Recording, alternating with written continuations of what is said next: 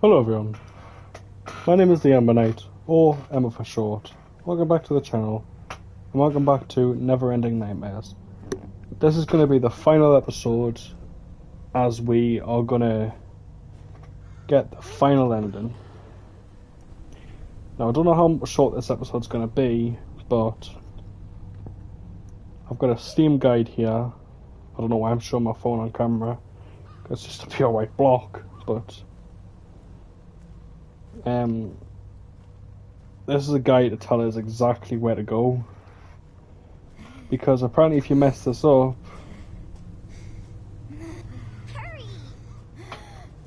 it obviously messes up the ending. So I'll skip forwards to when I've got to the part where something happens. Okay, welcome back. I got the proper ending. So this time, instead of it being his little sister, it's adult version. Jesus Christ, why'd you do that for? God.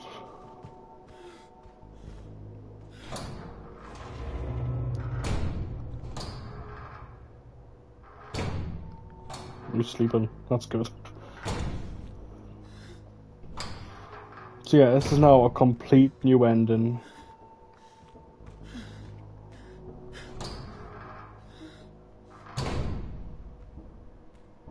Ugh. Can I get that image of where he just like jammed it into his arm and then like lifted his skin up?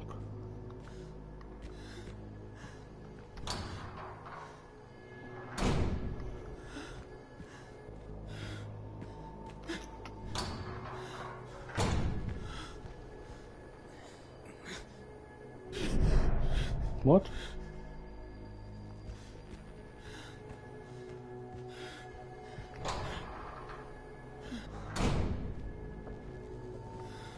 Okay, examine 2.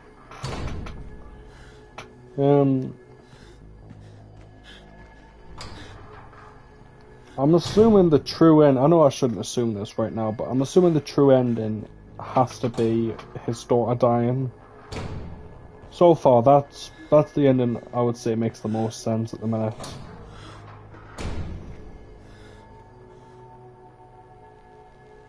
Nallies.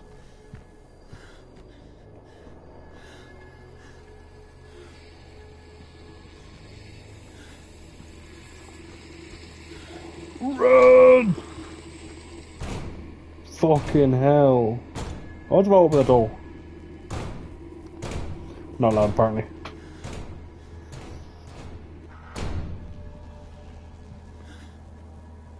Down the hole we go.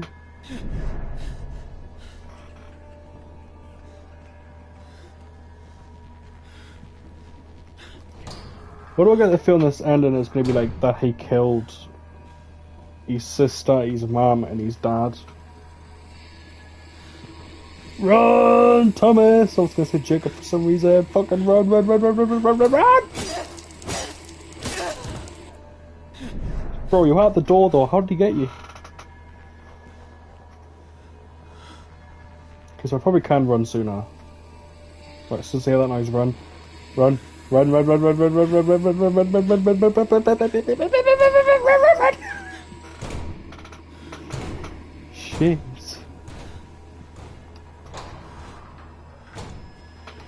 There'll definitely be some symbolism to him having an axe.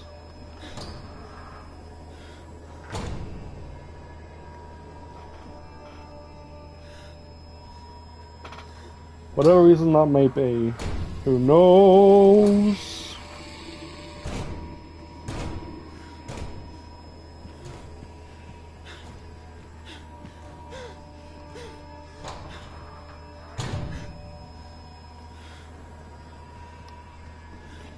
You trying to tell me you cannot open them doors? Like, I'm not even locking them at all. It's like,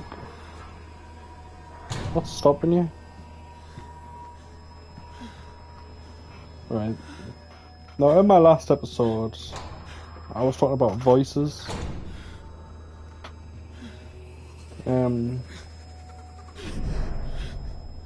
Still looking really forward to writing it again.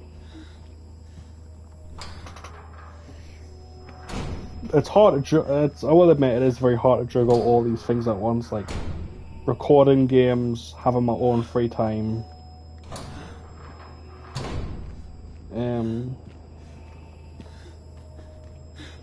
reading and writing my own book. It's like, God.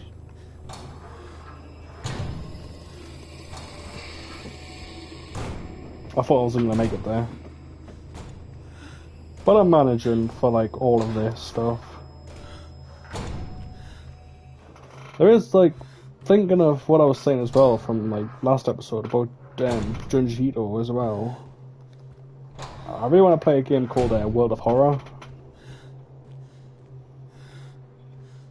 Because that's got like very Junji Ito vibes to it. I don't know if I would turn it into a full ass series though, because I think it's very long.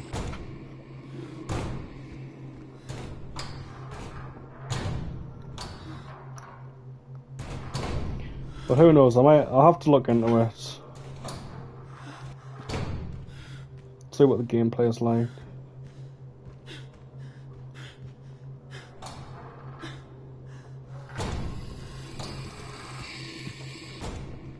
Because it really does look very heavily inspired by Junji Ito, and when I was looking at reviews on it, a lot of people also said if you like Junji Ito, it's your type of game. And the thing is, I don't just like Junji Ito, I love Junji Ito.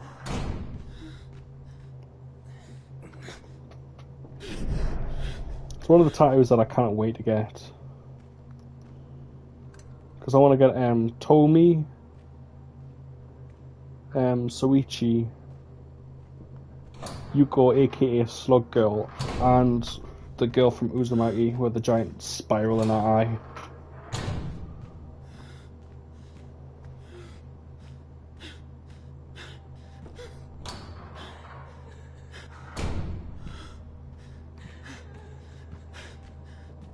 Who's crying?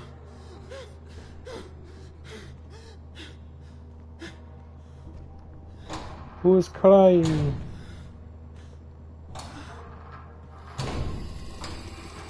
Motherfucker, I can see you in the friggin' darkness.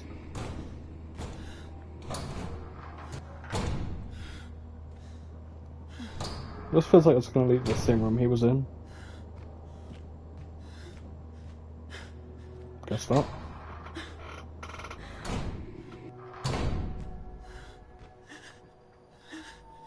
Go, Thomas. Bye, Thomas. Wake up. Okay, I just want to say real quick, because I didn't mention it in my last episode, but that music sounds a lot like Silent Hill 2's ending music after James finds out what he finds out. I'm not going to spoil it, because I know a lot of people are looking forward to the Silent Hill 2 remake and haven't played Silent Hill 2 original. So I'll not spoil that, but it sounds a lot like the music from that. Thomas, please wake up. Oh God, please. Or at least the start of it anyway. Thomas, you're awake.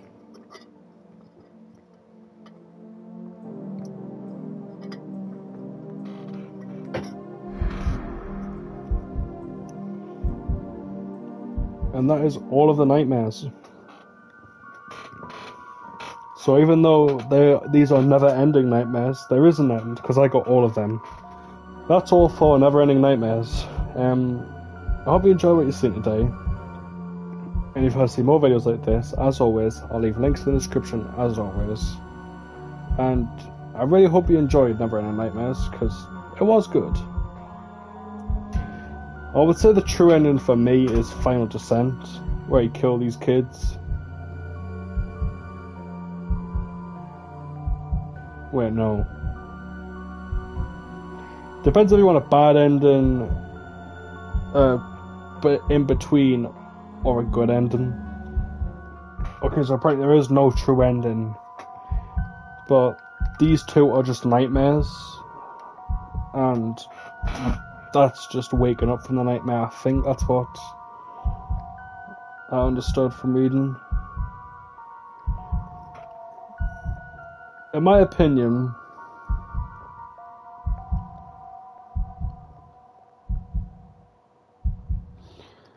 since he wasn't a child at the start of the game, he was a grown adult, I would say Final Descent is the real ending.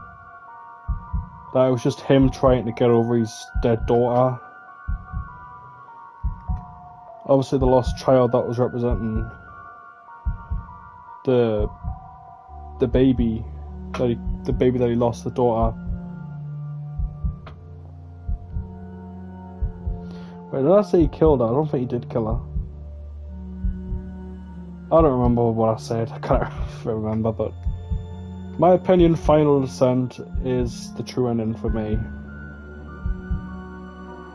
That he couldn't get over the loss of his daughter, and he couldn't live his life, so he started having these weird dreams. But if you guys have a different interpretation of the ending, leave your thoughts down in the comment section. I would love to hear your opinions. But that is all for Neverending Nightmares. Like I said, I hope you enjoyed the series, and I can't wait to start another series, whatever that'll be. Thank you so much for watching, and I hope to see you in the next video that I do. Goodbye!